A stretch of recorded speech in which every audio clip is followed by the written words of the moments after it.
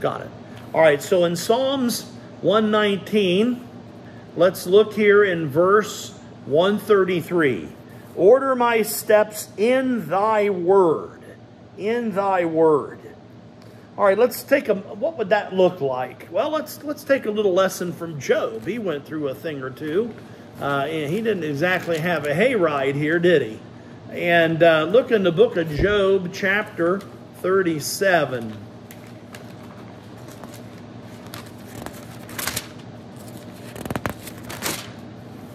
Job, chapter 37 and verse 19.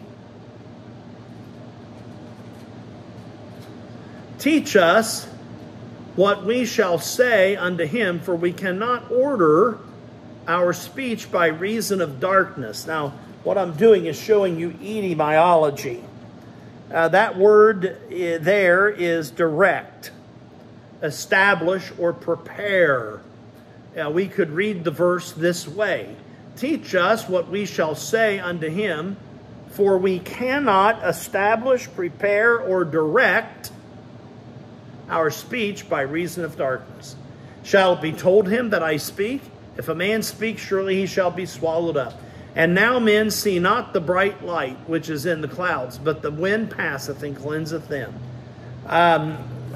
So Job, Elihu, is telling Job the storm depicts God's greatness, comparing that storm to what is going on in Job's life. So that's where that is centered at. Look, if you will, in the book of Job still, chapter 33. Job chapter 33. And in verse 5, if thou canst answer me, set thy words in order before me. Take thy stand. Behold, I am according to thy wish in God's stead. I also am formed out of the clay. This is Elihu again. He's acting as God's spokesman concerning God's righteousness. This idea of order.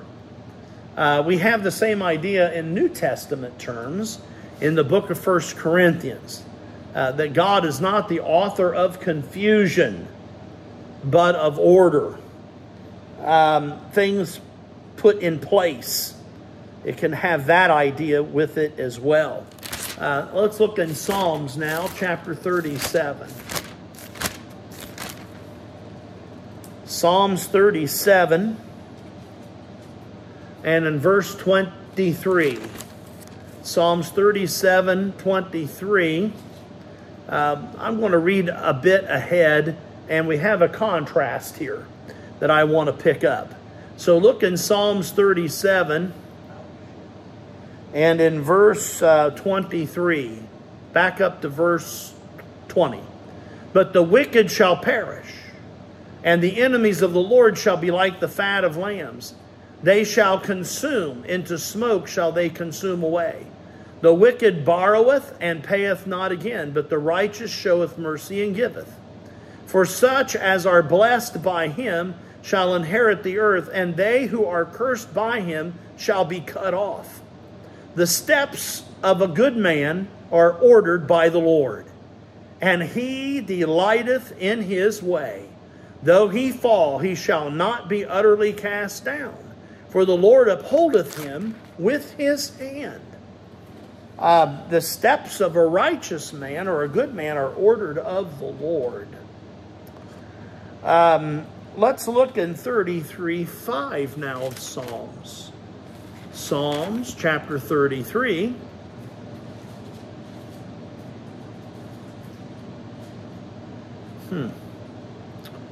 It might not be what I was looking for, but let's back up here just a little bit in verse 4.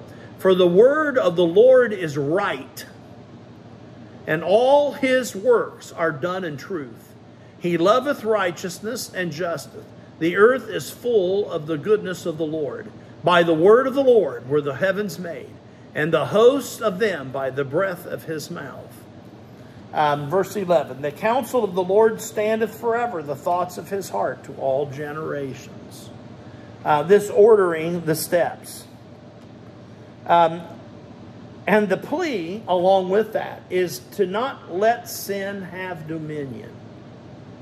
Let not iniquity have dominion. Let's look in the book of Romans for a minute. Let's go back to the book of Romans.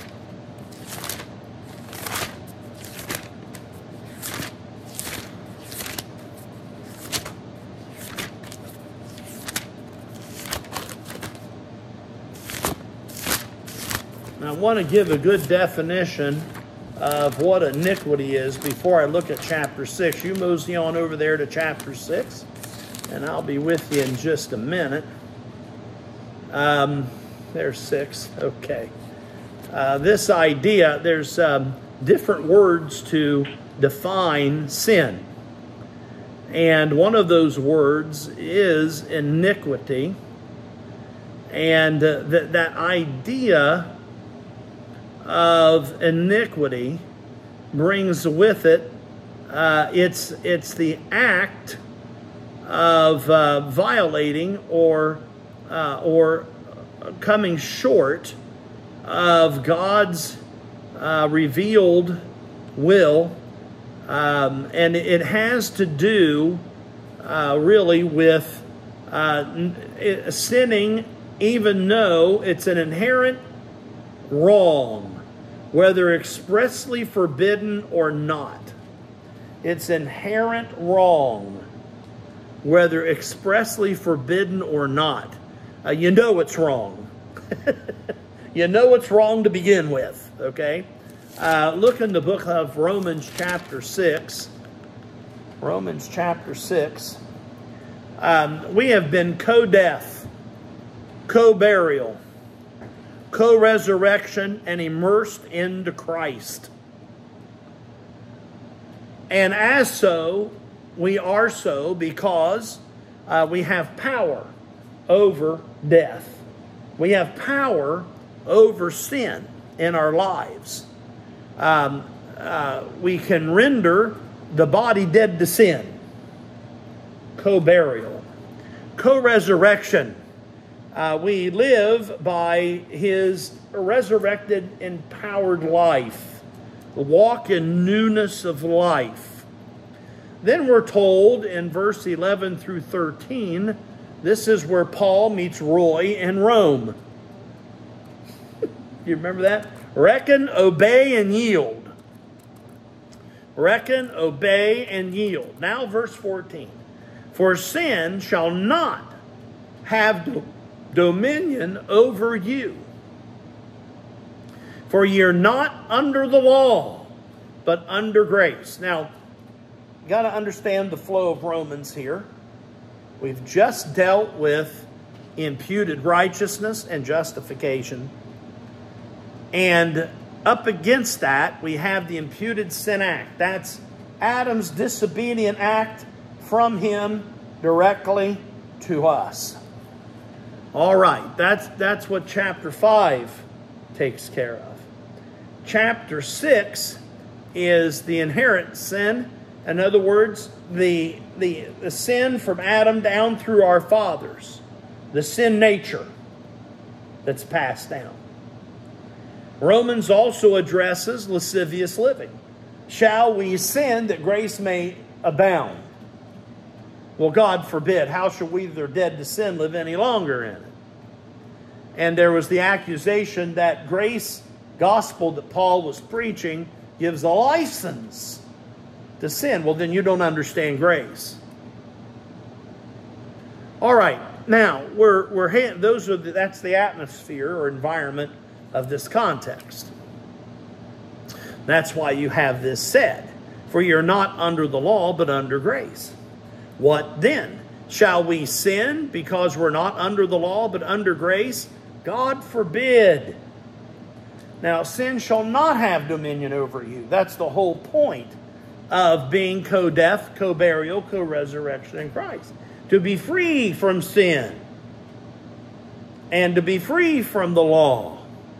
And verse 6 says that we should not serve sin. And in verse 10, but in that he liveth unto God. That death no more hath dominion over them. Verse 9. So death and sin and the law. For sin shall not have dominion over you. Verse 14. For ye are not under the law, but under grace. All right, now, verse 16. Know ye not that to whom ye yield yourselves servants to obey, his servants ye are whom ye obey, whether of sin unto death, or of obedience unto righteousness. But God be thanked that whereas ye were the servants of sin, ye have obeyed from the heart that mold of instruction which was delivered you.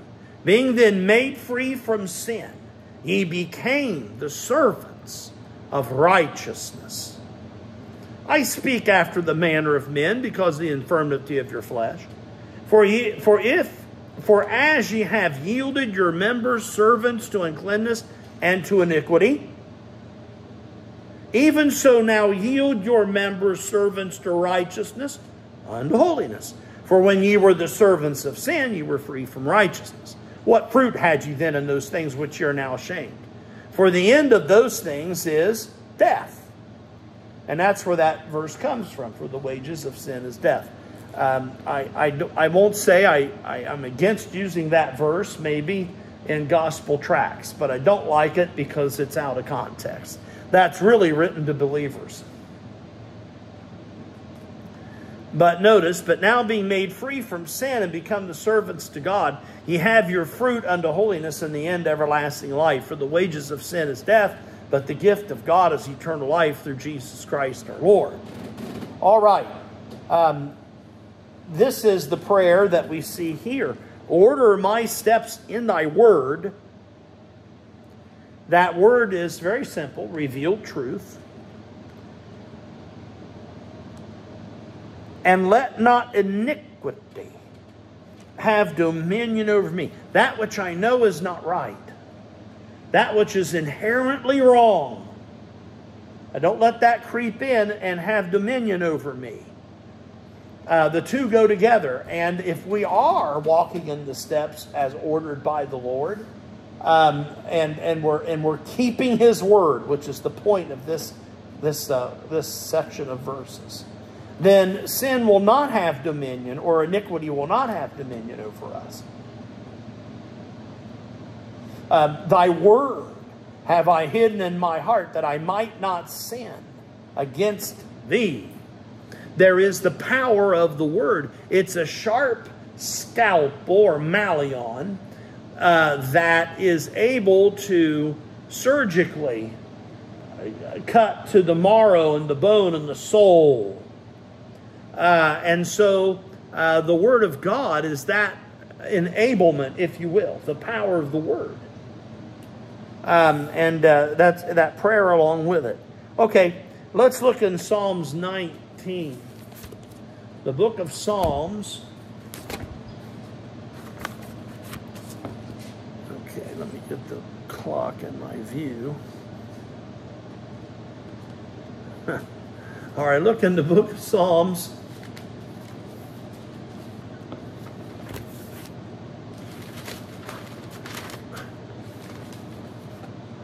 Well, the clock's in my view, but it's backwards. So it's hard. It's backwards. It's hard for me to read it. It looks like I got 20 after 6. 20 till 6. Well, it's backwards. Okay. All right. Now look in Psalms 19, verse 7. Look in Psalms chapter 19, verse 7. The law of the Lord is perfect, converting the soul. The testimony of the Lord is sure, making wise the simple. The statutes of the Lord are right, rejoicing the heart. The commandment of the Lord is pure, enlightening the eyes. The fear of the Lord is clean, enduring forever. The ordinances, judgments of the Lord are true and righteous altogether. More to be desired are they than gold, yea, than much fine gold. Sweeter also than honey and the honeycomb. Moreover, by them is thy servant warned. In keeping of them there's great reward. Who can understand his errors? Cleanse thou me from secret faults. Keep back thy servant also from presumptuous sin. Let them not have dominion over me. Then shall I be upright, and I shall be innocent from the great transgression. Let the words of my mouth and the meditation of my heart be acceptable in thy sight, O Lord, my strength and my Redeemer. So we see in this passage concerning the works in the Word of God, that same prayer. Let them not have dominion over me, and I will be upright. Be like Job, he was upright and sincere. Okay, let's move now to the next verse, if you will. What is this all about? Well, it's about keeping the word. These are the things that's going to have to go on here. Order my steps and let not iniquity, what I know is inherently wrong, have dominion over me. All right, deliver me from the oppression of man, so will I keep thy precepts. So will I keep thy precepts. Now, we kind of delved into this pretty heavy when we were looking at the oppressor in the previous section. Remember that? If you go back there for just a second, 121, leave me not to mine oppressors. Don't leave me in the hands of my enemies. Oh, please don't do that. And the oppressors are those that are described as arrogant. If you notice in verse 22, let not the proud oppress me. That arrogance. And God hates pride. And pride is sin. And lastly, if you'll notice, let's see. Kind of lost my place here. I apologize. Notice in verse 26. For they have made void thy law. That's how they go about things. They say and they put into practice things that are obviously contrary and works against the law of God. Okay, that's the oppressor. We spent time on him. So will I keep thy precepts, and we did spend much time on that when we opened up this section. Just a couple of passages, though. Look in the book of Luke, chapter 1. The book of Luke.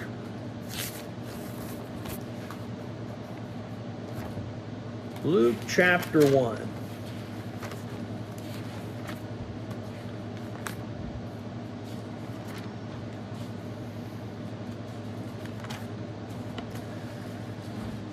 Luke, chapter 1. This is one of these Benedictus. This is by Zacharias, the father of John the Baptist. And notice, if you will, verse concerning the birth of Christ.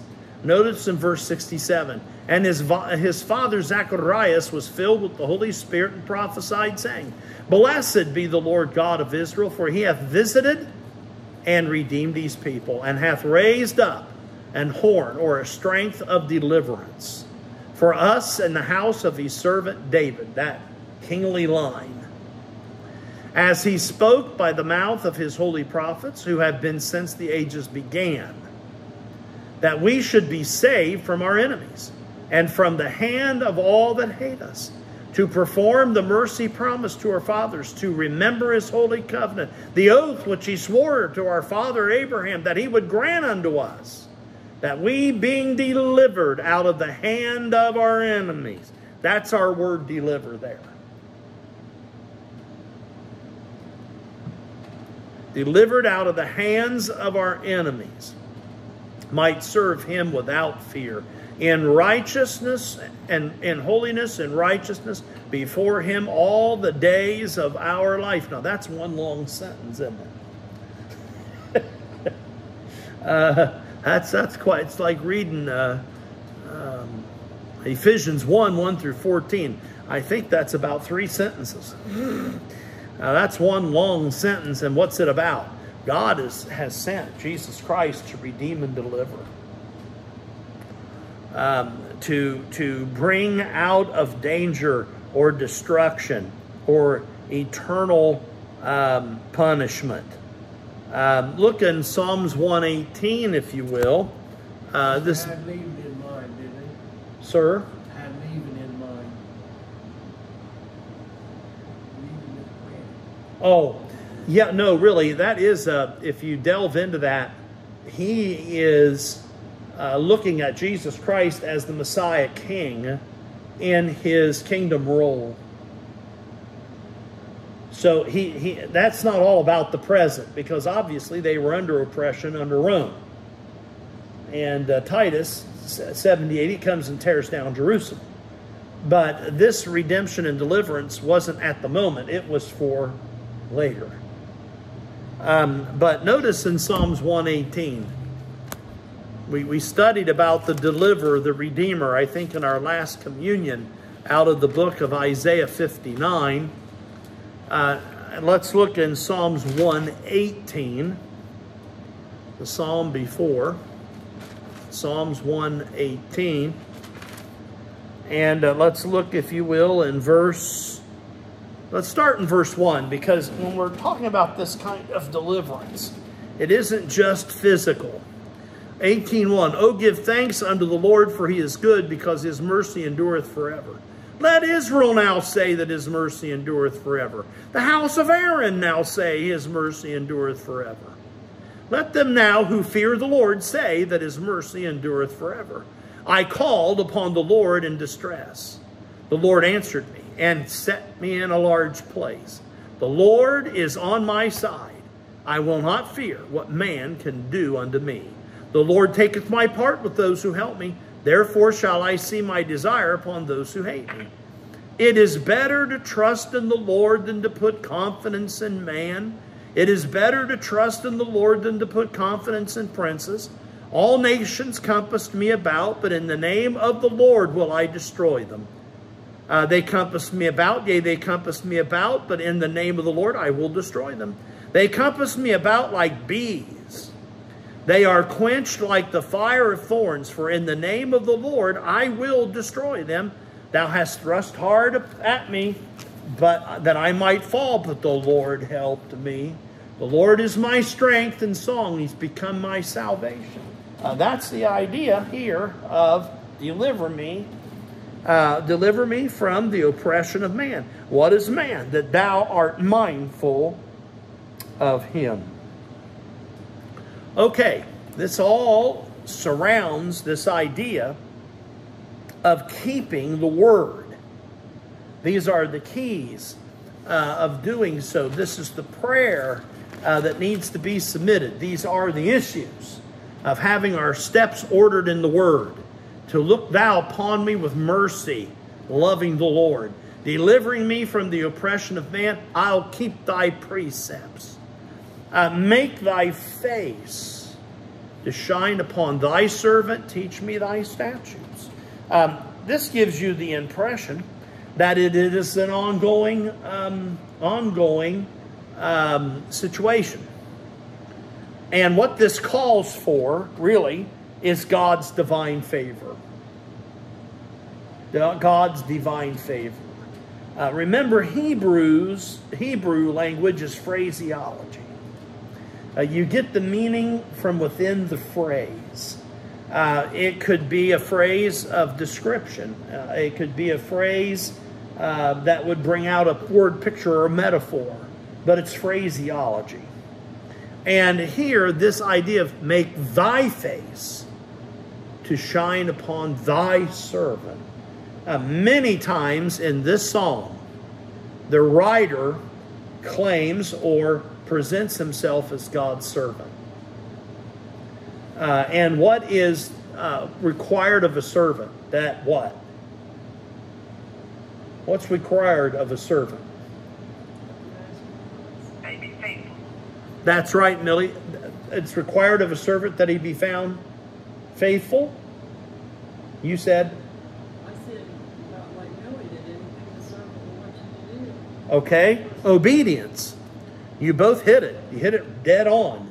That's what the servant has to be. He has to be obedient. What is said gets done.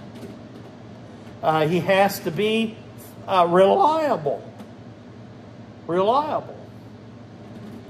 All right. It says, make thy face to shine upon thee. That's divine favor. That's what that pictures, the face of the Lord. Now, that one has a double meaning. If you're against God, you don't want that face. You're on the wrong side of that. That's not good. Kind of like the Egyptians. That's the last thing they saw. And you might say things didn't go well. I hope they learned how to swim. It just didn't go well, did it? But this phraseology, the idea of thy face to shine upon someone, that calls for divine favor. New Testament, find grace. Find grace with God.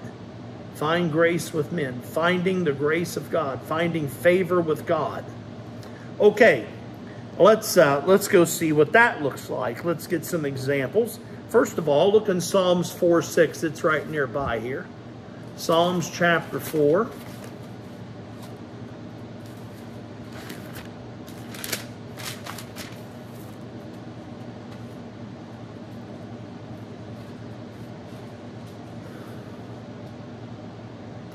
Look at verse 3. But know that the Lord hath set apart him who is godly for himself.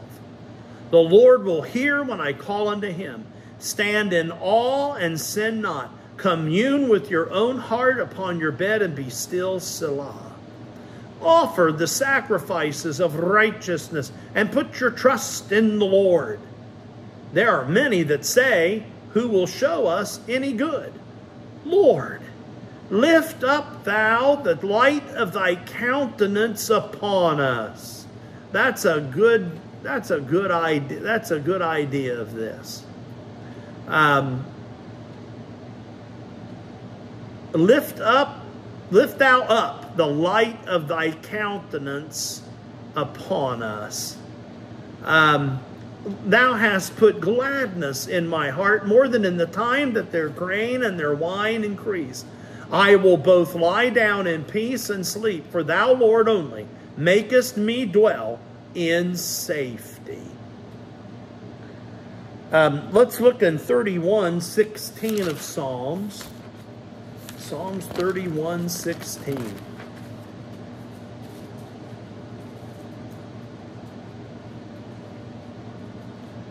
Psalms 31:15. Now this psalm is written by David. I believe he's being chased around by Saul from cave to cave in the wilderness everywhere.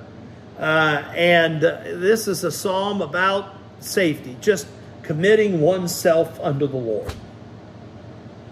The protection of God. And in verse 14, but I trusted in the, well, let's back up and get the drift of it. Look in verse 12. I am forgotten as a dead man out of mind. I'm like a broken vessel. For I have heard the slander of many. Fear was on every side. While they took counsel together against me, they devised to take away my life. But I trusted in thee, O Lord. I said, thou art my God. My times are in thy hand. Deliver me from the hand of mine enemies and from those who persecute me. Make thy face to shine upon thy servant. Save me for thy mercy's sake. Let me not be ashamed, O Lord, for I have called upon thee. Let the wicked be ashamed, and be silent in Sheol. Let the lying lips be put to silence. which speak grievous things proudly and contemptuously against the righteous. Oh, how great is thy goodness, which thou hast laid up for those who fear thee, which thou hast wrought for those who trust in thee before the sons of men. That having God's favor, Let's look in Psalms 80. Psalms chapter 80.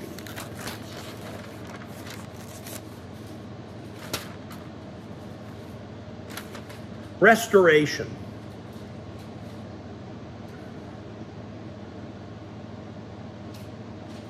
I put down the whole thing. My goodness. Restore us, O God, and cause, there it is. Restore us, O God, and cause thy face to shine, and we shall be saved. Verse 4 of Psalms 80. O Lord God of hosts, how long wilt thou be angry against the prayer of thy people? Thou feedest them with the bread of tears, and givest them tears to drink in great measure. Thou makest us a strife unto our neighbors, and our enemies laugh among themselves. This is Asaph, by the way.